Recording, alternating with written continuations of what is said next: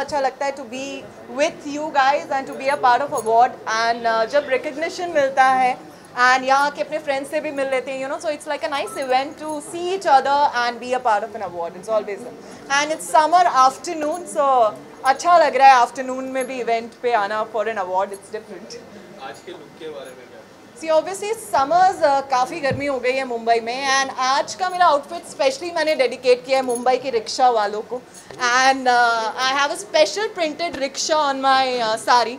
So and it's summers and I have seen धूप में दिन रात वो खड़े रहते हैं and you know hats off to you guys सब लोगों के लिए and I think that's my little dedication to them.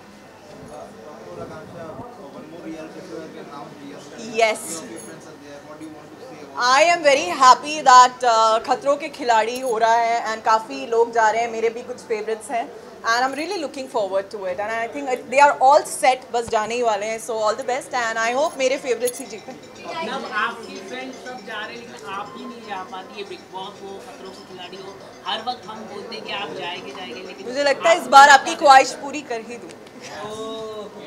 मतलब बिग बॉस जाने की तैयारी है? Too early to reveal anything, अभी पता नहीं, बट इस साल देखते हैं अगर कुछ ऐसा और मेरी टाइमिंग्स इस बार मैच हो गए तो yes I definitely be a part. Thank you thank you so much. Thank you.